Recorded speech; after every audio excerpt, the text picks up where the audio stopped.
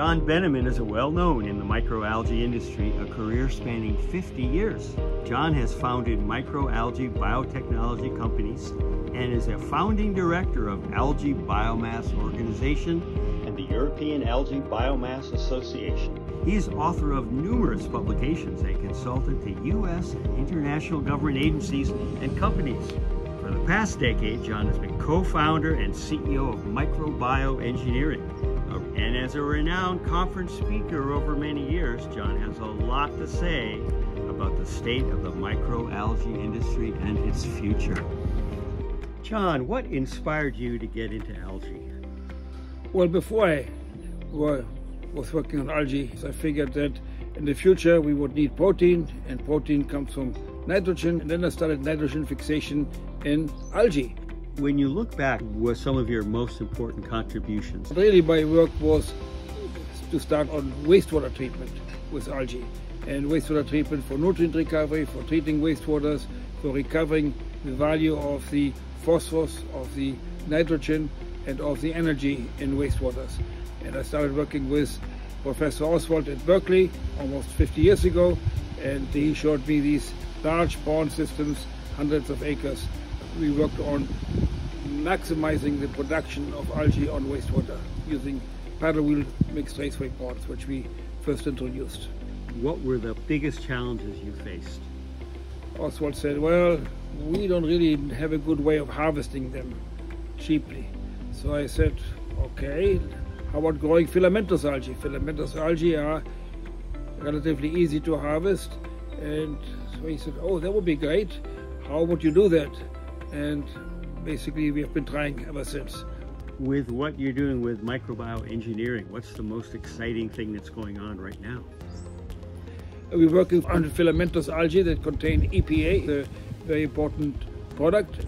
Right now, more than 90% of all EPA in the world comes from fisheries, and that is a depleting resource. There are some very nice EPA products on the market now from nanochlorosis, but that's not a low-cost product. So the filamentous algae containing EPA is certainly important. One of the big advantages of Spirulina is that because it's filamentous, you can very easily harvest it with screens. Tribonema that we were growing, the filamentous algae with EPA, we could almost harvest with your hands, but it's a low-cost way to harvest. So what are those important things that new people, students, researchers, entrepreneurs, investors should know about getting into algae? There's of course a huge amount of information. Unfortunately also there's a lot of misinformation. A lot of people make claims, a lot of say things which are not necessarily, shall we say, practical. Okay, so the first thing that you need to do is don't believe everything, but don't question everything either. You need to study and see what is actually possible and go from there. What to you would be the most exciting, anticipated, and impactful development for Spirulina? For Spirulina, I think we are in a very wonderful situation. We have a lot of information. We know how to grow it. We know it's a very healthy algae. I have worked with Spirulina and actually in the marketing and in the business for many years. I actually visited the first large Spirulina plant in Mexico.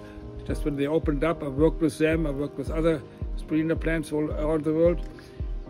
The real question is, can we go into lower cost, larger scale production? Right now, Spirulina sells for $10 or more per kilo, and we need to get the price down. What that means, scale up. It's a very important factor. Drying is still an expensive proposition.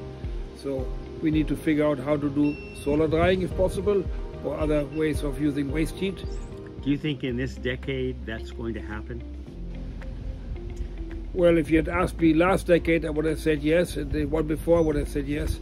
But it depends on two factors. One of them is the market. You need to also have somebody to come in and say, we want to sell Spirulina for aquaculture feeds, or for animal feeds, or for human consumption, instead of just being a specialty product, and they have to invest in large-scale production, which is going to be a challenge, of course. But I think it's possible, but it's not a sure thing. There's a real potential for doing much smaller scale production. The experience in France, for example, where people are growing that essentially in small systems, and even your own personal consumption spirulina. So there's a lot of different ways of,